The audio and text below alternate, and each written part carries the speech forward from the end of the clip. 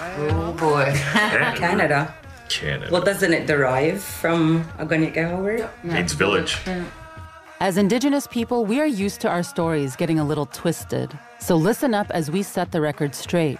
I'm Ganyetio. Please join me as we hear from dozens of Indigenous people. Together, we will decolonize our words and our minds on the Telling Our Twisted Histories podcast. You can find episodes on the CBC Listen app or wherever you get your podcasts.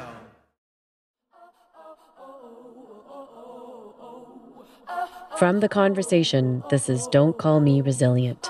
I'm Vinita Srivastava. Who is that person who showed up to a conference wearing feathers and leather? What are they talking about? I don't recognize a single thing that they're talking about because they're making it up. Today, we're going to talk about something we've heard a lot about in the last few years.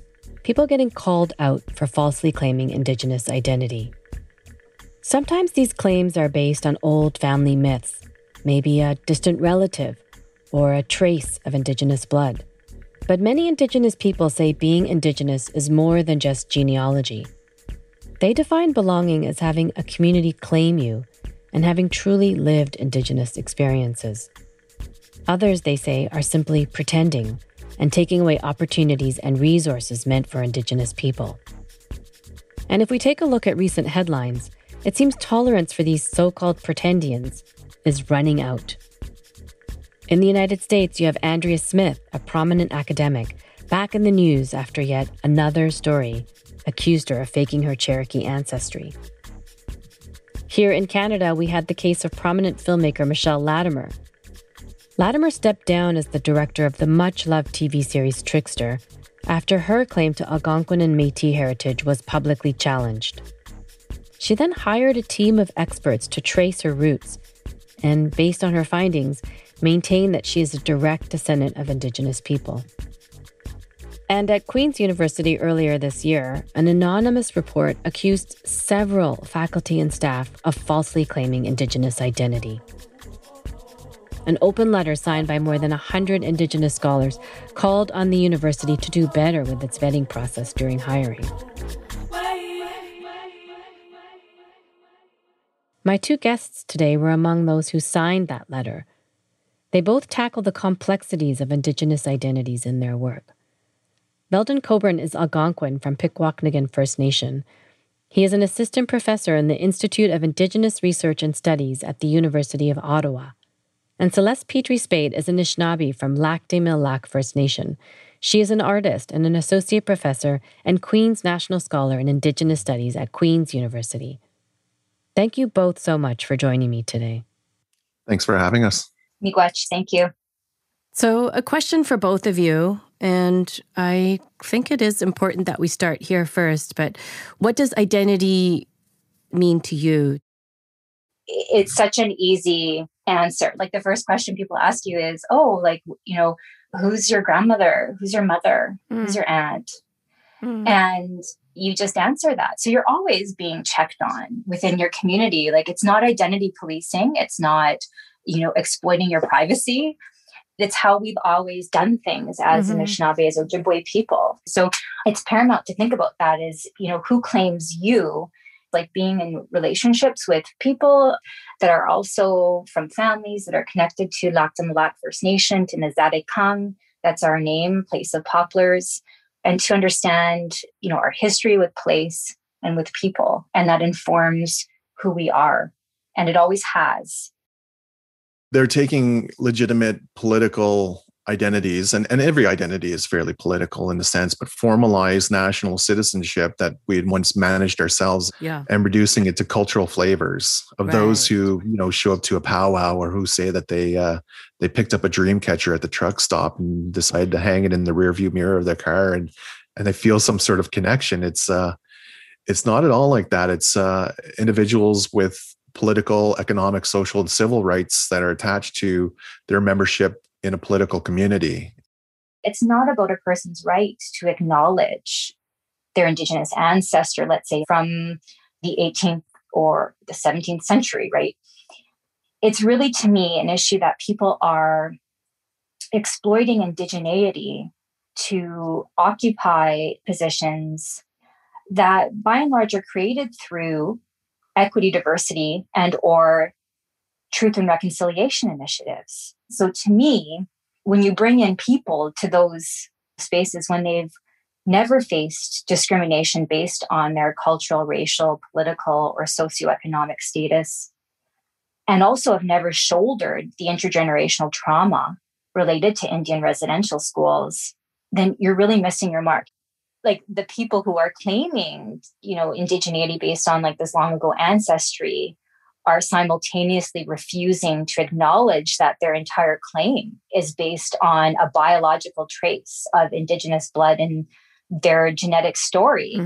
There's probably like 50 other people that they actually work with that could say the same thing. Why is it that they're claiming indigeneity and like the 49 other people aren't? So these are the kinds of stories where you hear like, I mailed out my DNA kit and it came back and it's showing up this thing, kind of like it's a... Or mining the archive. It's very extractive. It's like this idea of like, I'm going to intentionally mine like my family archive in order to be able to find, that one unidentified Native woman. Why would anybody want to do this? Why would anybody want to falsely claim Indigenous identity? And why are they doubling down, on the claim after they're called out? It is a little bit surprising because being Indigenous for the longest time, for hundreds of years, is not a prized identity. So I'm not sure where someone wants to say, you know what, that highly denigrated identity is one that I'm going to adopt for myself and wear it out. That this is the one that I fantasize now. Like I've denigrated you for now I fantasize to be you. What's that about? Right. So I think that's part of sort of the work that Indigenous peoples we've done for ourselves. So for the last maybe 40 or 50 years, Native pride, which is sort of a banner of a slogan that's emerged out of the Red Power movement, is to reinvigorate Indigenous pride in ourselves when so much had been taken. And working on that, despite all of the racism and the negative stigma that's been attached to being Indigenous since contact almost. What would possess anyone to say one of the worst, the most stepped on identities is one that, I'm just going to slide in very sneakily and adopt? I think it's because of the sort of cultural zeitgeist in the moment that we're in right now, is that after the Truth and Reconciliation Commission, after the National Inquiry and Missing Murdered Indigenous Women and Girls, and the work, like extremely painful, especially after Idle No More, that some people thought it might be kind of trendy. And again, it's never really any of the baggage that we have. A lot of people really only want to take whatever sort of good that they can from it. But is it also part like I want to be someone, or I want to have some meaning in my life, or I want sympathy, or I don't, any of those things? Sometimes, and I have discussions with other colleagues, and I have no background in psychology or what have you, but understanding attitudes, beliefs, and norms, and studying that from political science sort of background and social science, is wondering about what prompts an individual to reorient themselves in such a way. I sometimes wonder about the personality type that it takes, that they would abandon their vast majority of, say, settler colonial identity as, white Anglo-Saxon colonials, where if you go back 10 generations, I believe it's 4,096 ancestors, and one magical ancestor is enough to override. The majority of your ancestry and heritage has been violently colonial. And so it's sort of a colonial privilege of theirs, is that one day they can be white settler colonials. The next day, if they feel like it, they'll be Indigenous, whereas we'll always be Indigenous and we'll never be fully welcome in white spaces. And people who say, well, what's the harm in that? Well, one of the more very pressing material issues was about the Algonquin Modern Treaty. 36,000 square kilometers are on the table. And after 40 years, the negotiations have whittled us down to 476 square kilometers. That's 1.3% of our territory that we will be left with.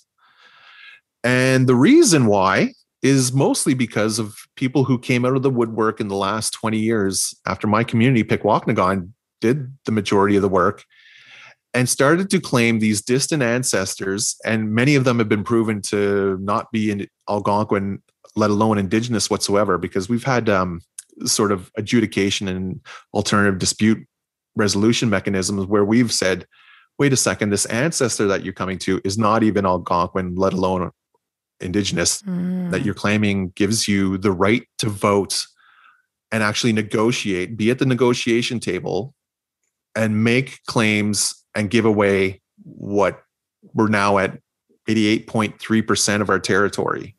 Oh, so they have the right to vote, basically. That's the issue. Then they become a member of this nation and have the right to vote regarding the landholding. They actually don't even become a member of the nation. The Crown has only recognized them as Algonquin for the sole purpose of modifying and extinguishing our title to territory and rights. Got it. So they may never even actually be beneficiaries, whereas all the people in my small community of 2,500 people, and not all of them are adults, so they don't all get to vote.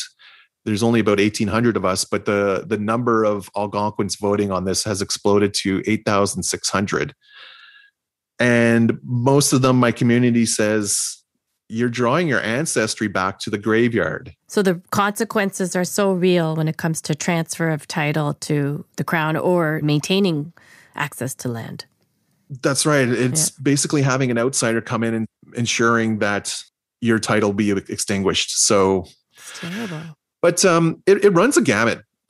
It could be anything too from skewing statistics on, say, key socioeconomic indicators. For instance, my own research, and I was bewildered by this back in 2016 when I was looking at post-secondary education outcomes, is that in Newfoundland, of all the places, they had closed the post-secondary education outcome gap. So in the rest of the country, university attainment between Indigenous peoples and non-Indigenous population in Canada usually runs at about 14%. We've been doing okay. That's for university degrees. Now, in Newfoundland, the Indigenous population happens to be more educated. And so why is that? And I couldn't understand how that happened when the rest of the country's, is still showing such differences in socioeconomic outcomes. The reason was in 2011, everyone in Newfoundland, and their dog was identifying as Indigenous because of the new landless reserve community of Halapu.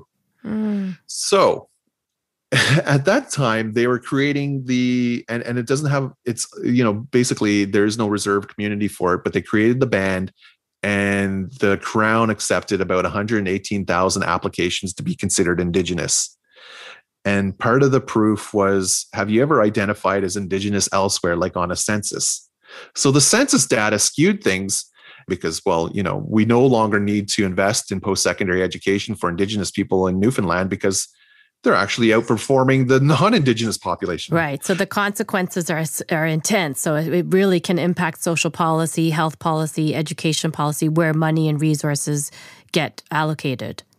Right. So it's about the distribution of benefits and burdens in society and the perception that we have. And, it can also go back to popular representation. So, with the Pretendians, you opened up today and you said, well, we're starting to stop tolerating them because, they're cartoonish and clownish. It's sort of a parody and a caricature of who we are because the way they sort of present themselves, you'll see other Indigenous people at conferences and say, who is that person who showed up to a conference wearing feathers and leather? What are they talking about? I don't recognize a single thing that they're talking about because they're making it up. One of the biggest cases this past year was Michelle Latimer. And, the work that she directed, both written originally by Indigenous authors, Inconvenient Indian, the documentary, and Trickster, the series on CBC. Inconvenient Indian didn't end up getting released, and Trickster was canceled by CBC. I'm just wondering, especially Celeste, I'm wondering if you could talk a little bit about this as an artist. What about the specific harms in this case? Well, you've seen the trickle-down effect of how many Indigenous artists, creators were affected by what happened with her and suffered because of that. Was this worth it? Because of what happened and how it affected negatively real, amazing people, and people that have really struggled to be actors, to be creative content. Then you go, well, imagine what it could have been, right? If it had been led by somebody who was truthful and authentic, right? Yeah. Like that's a teaching that my elders have taught me, is that things need to be started in a truthful, good way. Because even if like the intentions, right, are good, if it's not truthful at its core and it's not grounded in our authentic way of being, it's going to fall apart. Yeah. So when they have to become Indigenous through this, again, this extractive way, they feel that this justifies their place to claim and publicly educate about experiences that they and the generations of white settlers that came before them have never experienced. And so they're not speaking from an Indigenous perspective. They're not speaking from a place of truth or strength or intelligence or integrity. They're not actually speaking of colonial violence or displacement. Rather, they are seeking to displace, harm, and perpetuate settler colonialism, even when their intentions are good. All of this comes down to being truthful, living your truth and being accountable for your lived experiences. I don't see it as complicated. It becomes complicated when people are trying, I think, to advance their own particular individual interests by claiming things in settler colonial institutions. It's not complicated. Right. Like the issue of who's who. Right. And so, again, like I said, it's really frustrating to hear that sort of institution say, oh, it's just really complicated as sort of a way to skirt around the issue. Around the issue of basically this is identity theft and we need to talk about it. And of just, doing the work of really working with Indigenous folks, Indigenous communities to understand, well, how do you determine who belongs? Indigenous hiring is meant, I think, to bring in Indigenous people that have and continue to be structurally and systemically discriminated against within predominantly white settler colonial organizations. And these hiring practices are not meant to make it possible for people who likely have a remarkably similar genetic and ancestral story to many of their white settler colleagues to simply shift into an Indigenous role because they see themselves more enlightened or knowledgeable or proud of their Indigenous ancestral connection. I know, Veldon, you've co-authored some protocols that basically, suggest how university students and professors, what responsibilities they have to each other, especially around false identity claims. Well, yeah, some of it was about ethics in research. It strikes me as a little bit more egregious, too, when people make these claims within the academy, because a lot of it could be around health and health sciences, human sciences as well.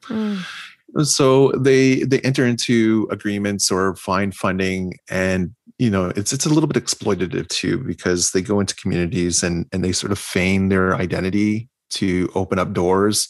And as I understand, there may be other people who in different industries too that use it to grease the wheels of commerce, governments and granting institutions want to overcome historical disadvantage and deprivation. So they want to tailor things, or at least open up the door to Indigenous peoples to access things that were, denied to them for so long.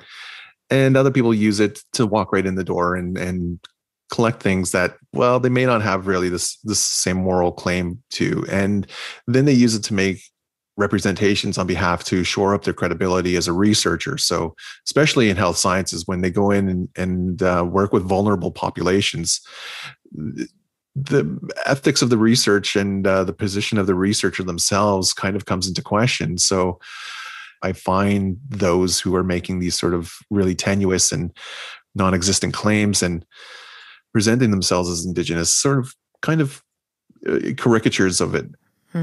As much as I say I want to talk about Queen's University, I feel guilty about taking space talking about this again.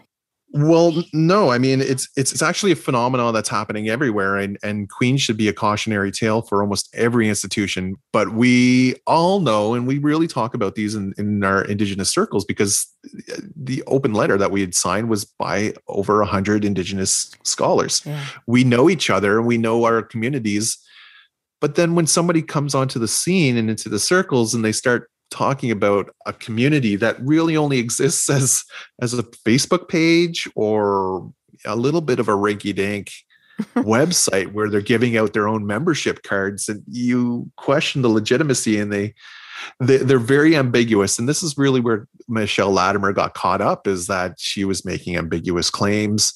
And then when she was asked to say, can you be a little bit more specific? Because, well, you're saying you're Algonquin Métis, and then she named a particular community, and that community says, no, you are not one of us. We don't know you. You're not related to anyone from here. But in academia, to return to it, is that in the zeitgeist that we're in, the sort of prevailing winds of the culture, and there is an embrace by senior administrators, or at least those who are pressured to have equitable research or representation of Indigenous peoples in their positions, and also to access significant financial and also non-financial resources as well. And just, the networks and rooms that you can get into. Sure. Yeah. So, I think it's a little bit galling. And then especially, the hurt. These people, when you ask them, well, so you made all this up? And they kind of are backed into the corner, and it's like, yeah, I think most of it's a lie. I've presented myself as someone who's deeply embraced and entrenched in Indigenous community. And, well, sometimes I've made up the community. Sometimes I've made up my connection. I'm actually not Indigenous whatsoever. So you're taken aback. You're kind of appalled by the behavior. Like there's a breach of. It's a breach of trust. I mean, it's so heartbreaking. You could. I'm sure you can participate and produce with Indigenous people as a settler who is an ally. And I do that often. I point to all my settler colleagues who do it honorably and respectfully. They don't try to sort of reframe themselves. So when they're called out after the Pretendians, as it were, you sort of think, did you, and the institutions that supported them too, or who will double down on it, that will say, do you think so low of our identity that it's just something that you can pick up on the fly, that, you can just wander into, that you had that sort of entitled access to it? I mean, there's so many words that are coming to my mind, like the exotification, the exploitation. I mean, it's the privilege of just taking, And, I mentioned it earlier that I don't know the psychology behind it, but sometimes you get the sense that we're being fetishized as objects. Yeah. We are not subjects with sort of moral agency. We are objects for them to adopt and to coddle, and as like a pet sometimes, just. Yeah. If we want to be committing to truth and reconciliation, I think that all of these issues, they should be prioritized. And I feel that that's the problem, is that they're not. There's some pretty alarming things that I think they could have addressed quite easily. Yeah. How do I trust this institution at all at this time? That's right. Or, and like, what do you mean? Like, where's your responsibility to me to make sure that like I'm in a not toxic, like, okay, working environment. Yeah. When you refuse to be in those spaces by saying, you know what, this isn't cool. You're not setting this up in a way that is going to be safe for me. And these so-called Pretendians they're legitimized, right, within the institution. They show up to our circles, and it's like, yeah, because that's the only circle they have. When the grave sites are uncovered, right, we're in community. We're going, like, when that happened, people were like, are you coming to support the Indigenous Queens community? And I'm like, no, man, I'm going to like take my uncle, who's a residential school survivor, out for a steak lunch. Yeah. And like, then we're going fishing. Right. Like, I'm not going to go and perform my trauma for mostly non-Indigenous folks. Well, there's something about that performative trauma that I think I don't know, I'm just imagining that as a Pretendian, it's maybe more palatable to settlers. It's Yeah, I've talked about this with Veldon, and I've wrote about it too. It's less messy, I don't know. It's also less challenging, right? So it's always easier to accept and love and embrace a so-called Indigenous person who acts a lot like you, thinks a lot like you, talks a lot like you because they are you, than it is to actually have to accept that, you're going to get, when you get the real, like the person, you're going to get somebody who doesn't look like you. They don't think like you. They don't often say the things that you want to hear, and are not asking for a seat at the table. They're asking you to like dismantle the table. Exactly. Like, that's the thing. It. They're saying dismantle the table, and that's very uncomfortable. That's very One of the most obnoxious things about Pretendians is them being the white people is that they sort of recenter and reframe, I guess, the emotive and affective state of affairs. Is that when something traumatic comes out, they're there to comfort the white people. It's like, you know what? We forgive you. Don't feel bad. Please don't feel bad, about your colonial history. It's like, wait a second. We're here to mourn right now. Yeah. And it's not about like coddling. It's not about you. Yeah. Yeah. I want to try to see if we can end in a different way, which is we've been talking a lot about identity theft. And I'm wondering, can we talk about some of the ways that you both uplift Indigenous identity? I mean, I'm not sure if that's the right language, but I know, Celeste, in one of the videos I was watching of you about your artwork, you talk about the revolutionary act of, talking about and producing identity. How do you do this for yourself as not just for yourself, but as an Anishinaabe scholar and also as an artist?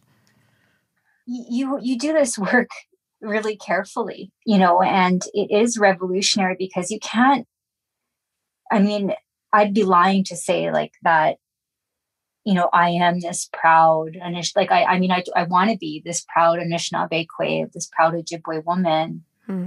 But that is like every day that work that you've got to do that, and packing, all of the different layers of trauma that, you've experienced that are connected to what, my mother did and what my grandmother did. And what I find so important to my own, I guess, journey of like understanding what that means, like, to be a proud member of my community, my nation, is really being in relations and really productive, like helpful and respectful and loving relations with other Ojibwe women. And art has always been that way for me too, to connect to really inspiring, strong, fierce Ojibwe women. And I feel that that's something that, has always been that way, right? So you can go and look back at the material culture practices of women that came before us, and how that was always a community building like activity. My mom would say, makers, Anishinaabe Kwe, Ojibwe women are makers. We make things for our people. Like we make, whether it be moccasins, shirts, producing stories, right? We're doing that intentionally together for the betterment of people in our family, the people that we care about and love.